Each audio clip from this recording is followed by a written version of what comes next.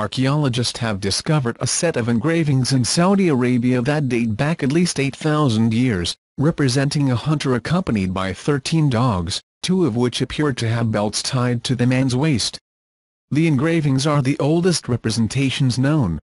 ScienceMag reports that the engravings were made on a sandstone cliff in Shuwaymis, a region in northwestern Saudi Arabia, where more than 1,400 rock art panels have already been found.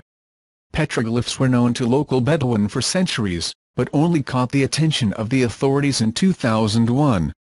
Since then, the Max Planck Institute for the Science of Human History in Jena, Germany and the Saudi Commission for Tourism and Heritage National have been working to catalogue the rock art panels.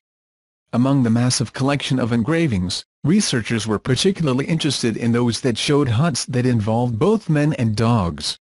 Several scenes that have been recently catalogued show dogs that are used as hunting companions, some running loose next to a hunter and others tied to the waist of their master.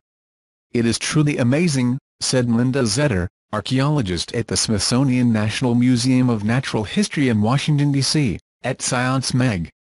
"It's the only real demonstration we have of humans who use early dogs to hunt."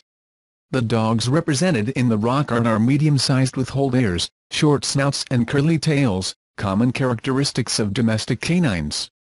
In particular, the characteristics are similar to those of the Canine dog breed, which has existed in the Middle East for thousands of years.